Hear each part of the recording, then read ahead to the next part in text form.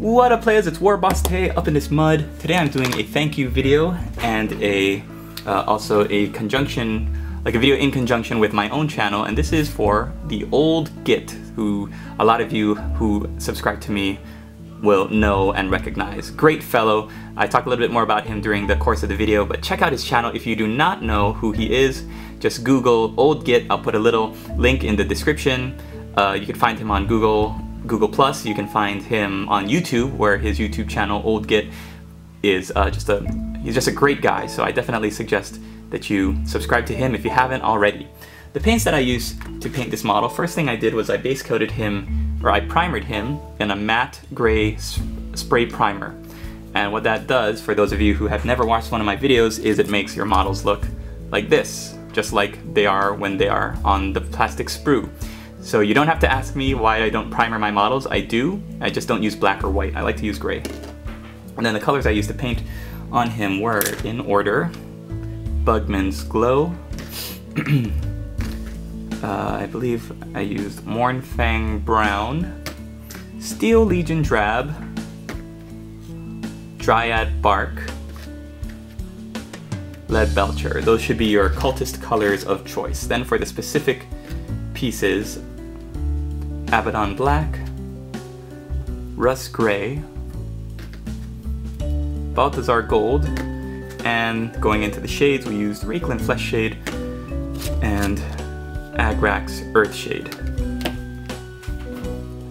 So check out Old Git and enjoy. If you are painting a Chaos Cultist of Khorne, then this is the color scheme that I like to use, so I hope you can take some inspiration, even if you don't use it exactly like I paint it. And stay tuned for a little bit of a ramble and a real-time painting video on how I go about it. Thanks for watching, everybody! Alright, so what we're going to be doing today is painting up a Khorne Cultist. These are one of the guys from the Dark Vengeance set. Most of you who play 40k for at least a little while have seen these guys painted up all sorts of different ways. And today we're going to paint him up as a Khorne Cultist. So someone who's dedicated himself to the dark powers, specifically the evil god known as Khorne, or the blood god. So while I'm getting everything set up, I'll show you my setup here. I've got my wet palette, and throw away this old parchment paper and get a new one. Got this little Tupperware container, and parchment paper. To reach behind my hobby desk there. We've got a roll of parchment paper, and to tear off a sheet that will be my parchment paper. And like I say in all my wet palette videos, these are good for, you saw that other parchment paper I just threw away? I use that one, I'll say maybe like 3 or 4 sessions of my deathcore here. So I got some water, I'll pour it in. Those of you who are veterans of this know how all this works, and you've got instant awesome wet palette. Some of the water might spill over onto it, that's okay, just make sure it stays on one side. But what you want to do is just make sure that the water kind of seeps into the parchment. And what that's going to do is, when you use paint, you put the paint onto the parchment, put a tiny drop of water to keep it moist, and then it will stay moist the whole time. Fantastic, as Sean would say. So we're going to get started, and the first thing we're going to do is we're going to paint the most obvious and the biggest area of skin on him. Biggest area, surface area of the model, I should say. And we're going to do that with Bugman's Glow, so we'll zoom in to check that out. And Bugman's Glow is going to be the first color that we paint our model in.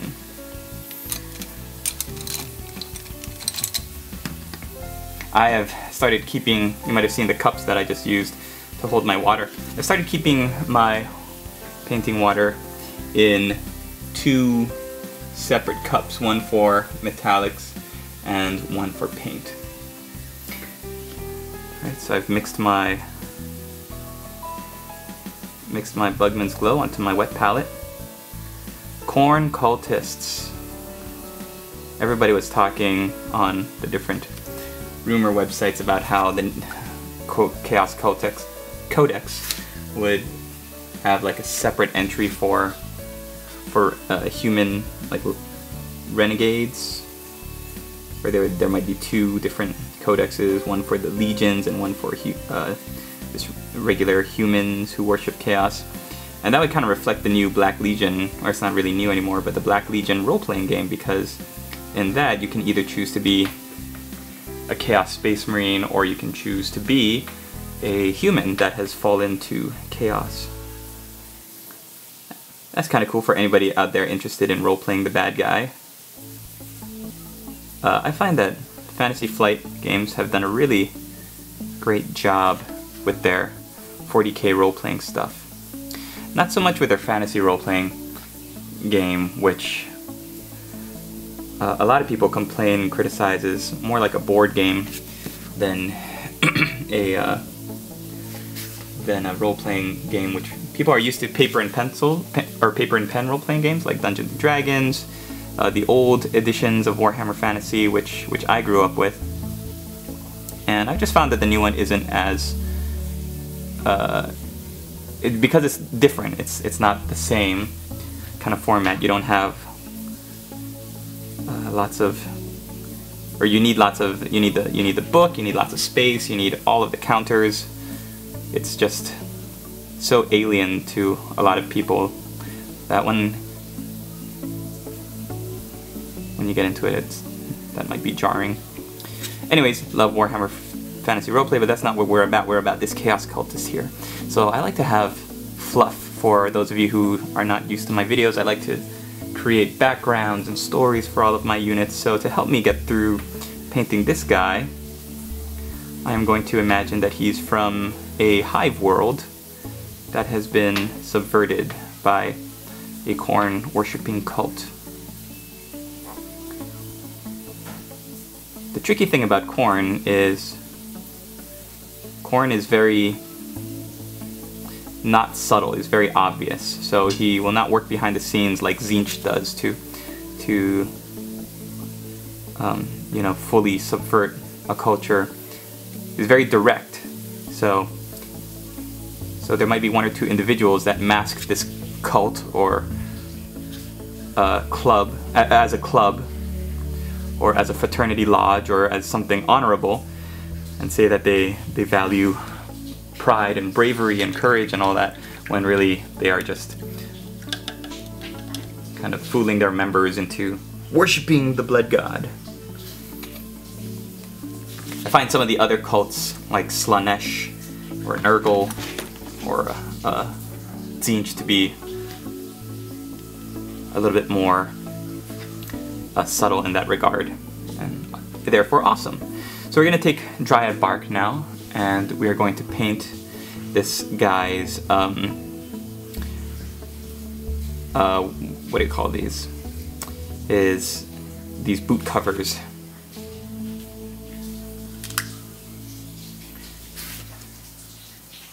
So this video, like I mentioned in the opening, is a promotional video for a good friend of mine, the Old Git. And many of you who are already watching this will have known the Old Git as one of the participants in my July painting challenge this year. And he's, I'll tell you a little bit about how I first got in contact with him. He was starting out painting a bunch of Beastmen, and he had asked me through private messages on YouTube about different color schemes, about my doing some videos. And at the time, I remember just having ordered off of eBay a bunch of old out-of-print like Centaurs. I had picked up a really good deal from a local player on a battalion box. So I was in the midst of putting that together. We're gonna move on to Mournfang Brown now for the boots. I'm sorry, not the boots, for the pants. In fact, instead of the pants, I can't make up my mind. Let's go and do the leather, the pouches and his belts and stuff.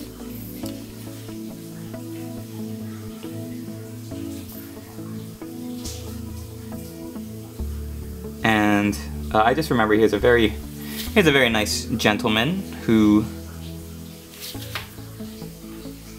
is getting into painting some Beastmen, and I remember just him starting to film videos about his Beastmen, and I really liked his painting, and I thought he was a great addition to the community. So I'm really glad, Mick, if you're out there and watching, that you've gotten so involved, and he started his own Google group, or yeah, the War Game Chums, and he's just a great guy. So this video is for you if you want to see his Beastmen. He's also gotten into, like I said, obviously the WarbossTae painting challenge, and he's also done, or is in the midst of doing Steel Legion Draft. He's also in the midst of doing some bolt action miniatures.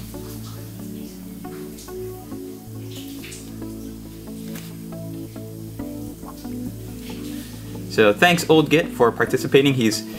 I think he's one of the most hardcore participants of the painting challenge this year. Look at me, I prepared this wet palette. I'm not even using it that much. He made a video every single day, and not only that, but he filmed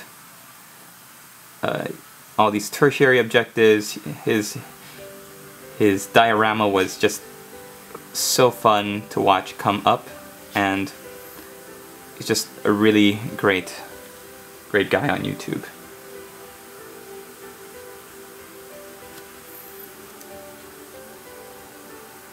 Now if you're just going for a tabletop standard, then one of these coats of paint is enough. But if you want to go and devote a little bit more time, or if you would like to plan to do that, then they always say when you're painting, for you new guys out there, or for anybody who's looking to increase their painting skills, they always say that a couple of thin layers of paint is much better to do than a single fat, thick layer of paint. Even if you thin your paints down on a wet palette like I'm doing, it's always better to go with more than one coat of paint, especially these Games Workshop paints, which the new range is, I find, a little bit dodgy.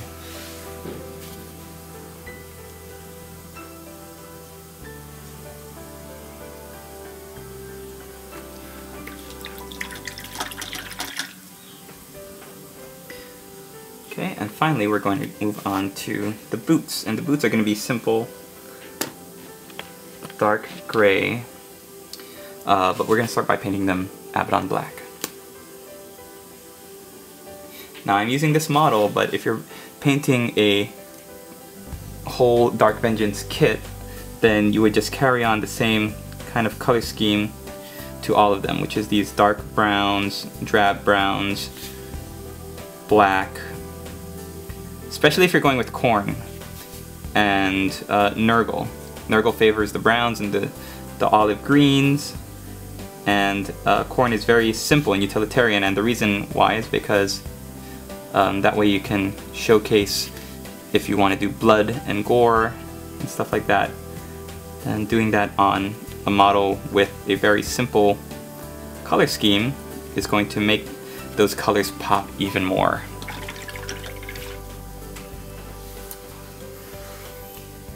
Alright, I'm going to go back over with the dark brown. The great thing about having a wet palette also is that when you put the paints on your wet palette, you might leave them and go to another color, but when you go back, the paint that you used earlier, like this dark brown for the boot covers, it's still ready to be used. Isn't that amazing? If I used to, when I first started painting, sorry about that, what I was saying was that when I first started painting, I made the mistake of using a piece of cardboard. I wasn't able to use YouTube yet. There weren't really much posters at the time back in 2009. There weren't any tutorial makers. You had to find everything out by Googling and reading articles. So I hadn't really done any research on how to do proper paint setup. So I had my little cardboard box of whatever I had bought. I think it was a skeleton maybe, or orcs and goblins at the time. And so I just ripped off a little tab of the box and I put the paint on it. I added some water to keep the paint moist, and then I did that, and I thought that would be fine, but yeah, it wasn't. It dried out so fast. When you use a wet palette, the paint stays usable for a long time. Okay, we're taking lead belcher now. We're gonna use this to paint the knife, the chainmail tabard he's wearing, and the gun, his auto pistol. Auto pistol, for those of you who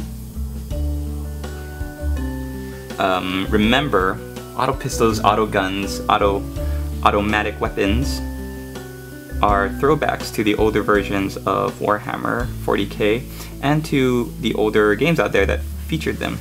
I remember Necromunda had automatic weapons. They're kind of like the heavy stubber, the smaller related cousins of the heavy stubber. And I think, I don't know, correct me if I'm wrong, but the second edition, I'm going way back in time here, but second edition used, the Guard used auto guns a lot before the las gun became the ubiquitous weapon, as they love to keep telling us. I remember there being auto guns a lot. In the second edition, it came with all of these rules and different rule books. I mean, in the beginner's box set, you had the main rule book, you had the armory, you had the Codex Imperialis. It was great stuff. Hey, if you want to get fancy and you have some of it around, Khorne and the World Eaters favor chains, and so you might want to get some of that Gale Force 9 hobbing chain, and you can wrap them around the hand and the gun, and it'll be a cool creative conversion for you to do. Okay, so we're gonna let that dry, and while we're letting that dry, we're going to work on his wristbands, which I thought would be cool to paint in gold and then eventually bronze. So we're going to use Balthazar Gold, which is a very cool reddish, bronze-ish looking gold base color. And we're going to just paint these wristbands, the 8-fold star icon.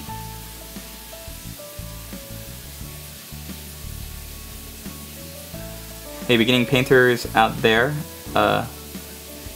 helpful WarbossTae tip is that if you're painting a small surface area with lots of holes and your paint gets into it, like it got into this icon here, you want to make sure that you clear it before the paint dries. So I'm wiping off my brush tip and I'm going to just pop it through the center so that the paint comes off. Believe me, it's better to hit that before it dries, because then otherwise it'll be a lot harder to fix.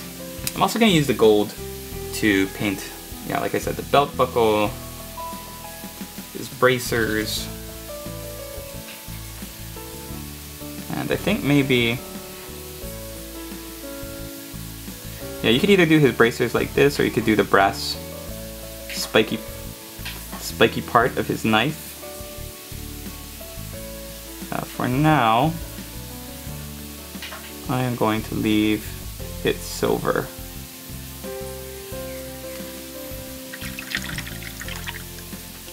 Yeah. Okay, let's move on. I'm gonna take some rust gray and I'm going to paint the tubes on his body.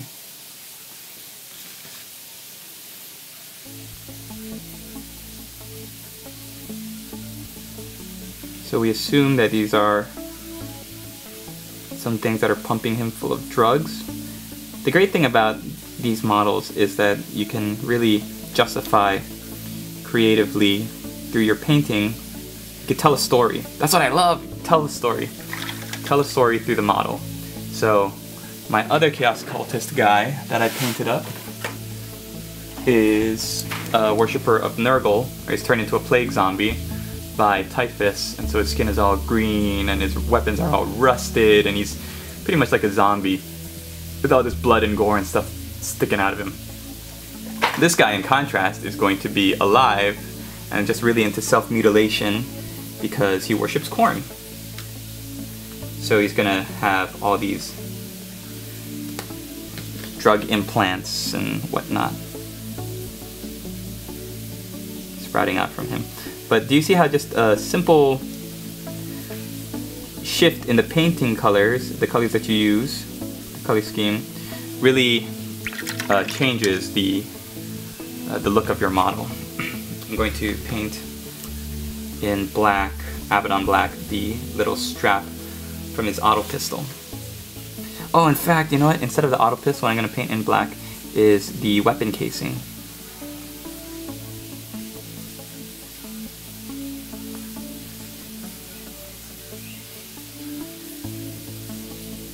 Like so.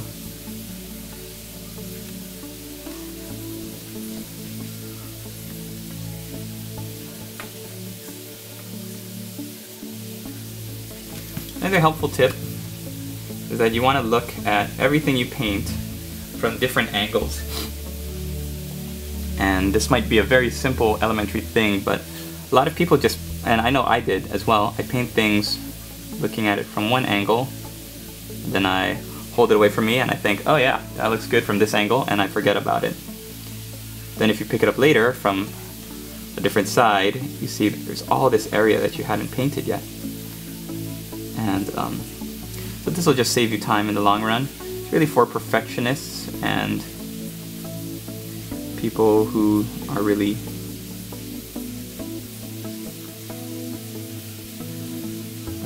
concerned about that sort of thing, but I like it.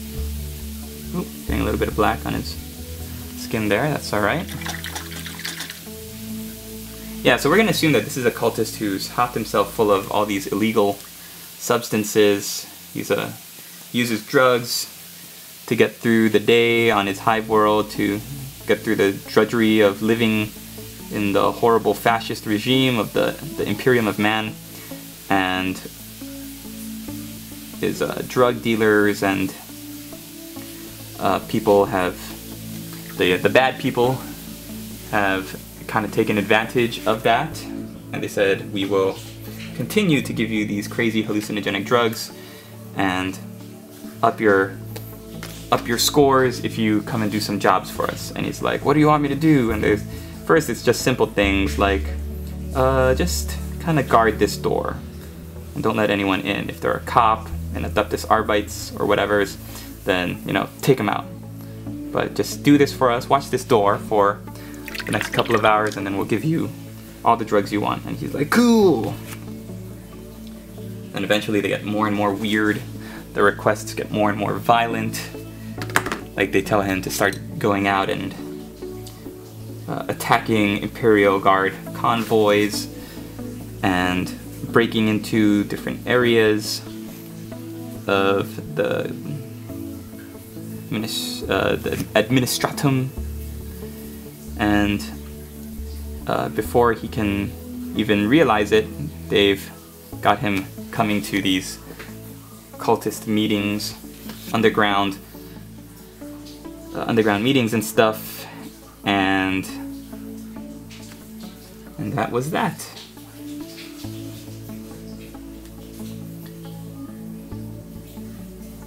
So I'm gonna paint these little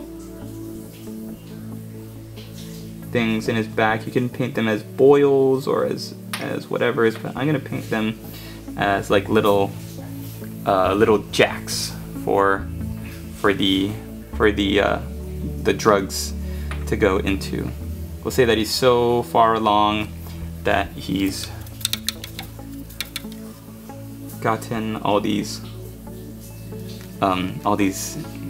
bionic implants, and they're just basically his masters have seen fit to. He's a good fighter, so they implant these bionic things so that they can inject even more drugs and crazy uppers into him. He's got these, looking at them just really gives me the creeps, but he's got these little tubes on his back as well. So just like the Nurgle guy, we're going to paint rust gray onto tubes.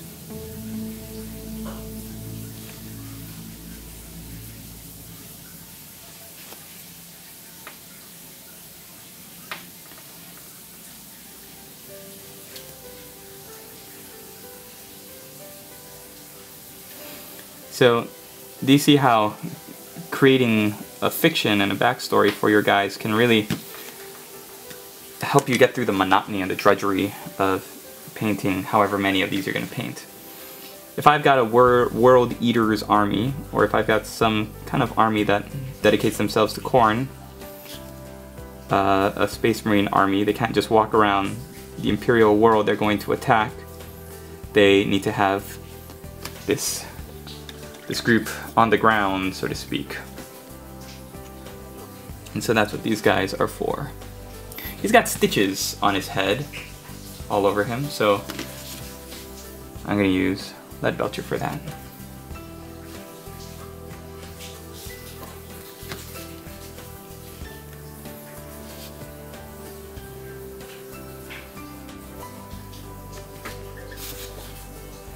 Alright, so there is that.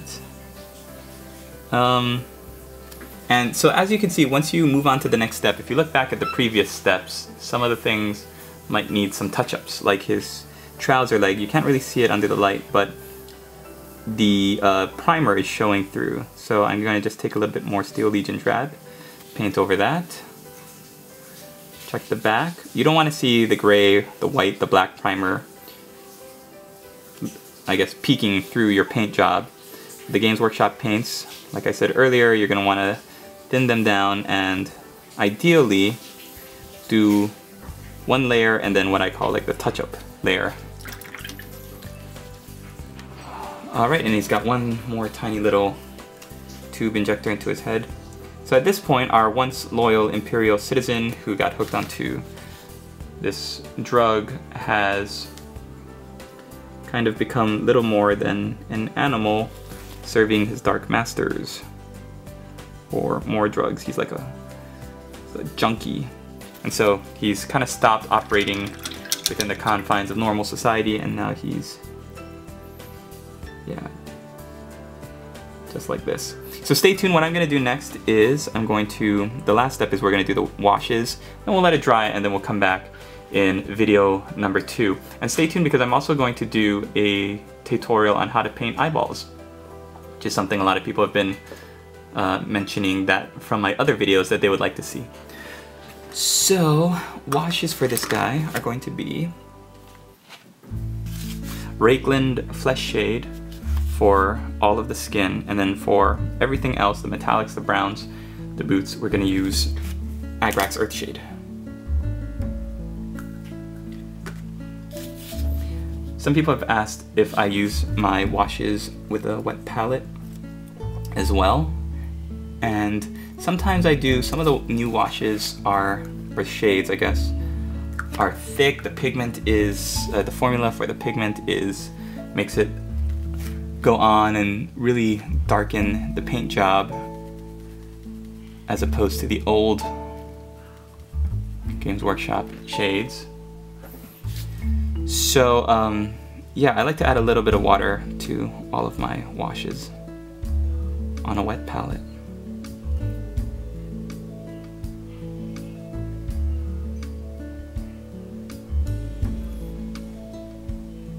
A lot of people think you just go crazy with these and just slap it on. In rare cases that is true, but in general you want to be able to put it on and let it naturally kind of move around without pooling in any one area. And don't worry if you get it on any of the tubes or anything like that.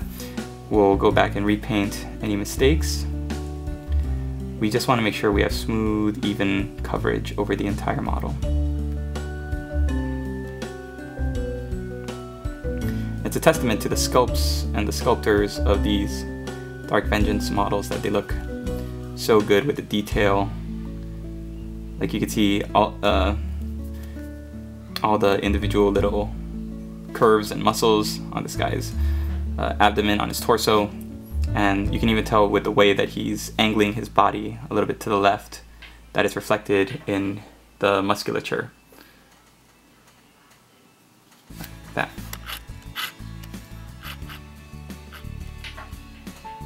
Okay, that's that. And then the last step, like I said, is Agrax Earthshade. I use so much of this, it's like all the way down to the end.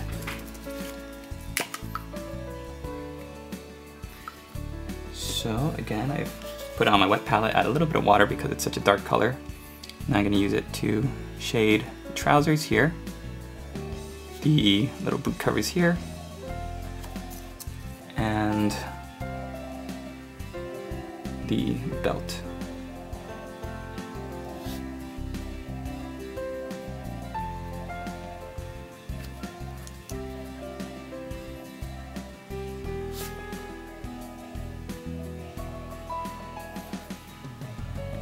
Now we're going to come back and put some of it on to his weapons. Yeah, like I said, these cultists, they cobble together their weapons off of anything they can find.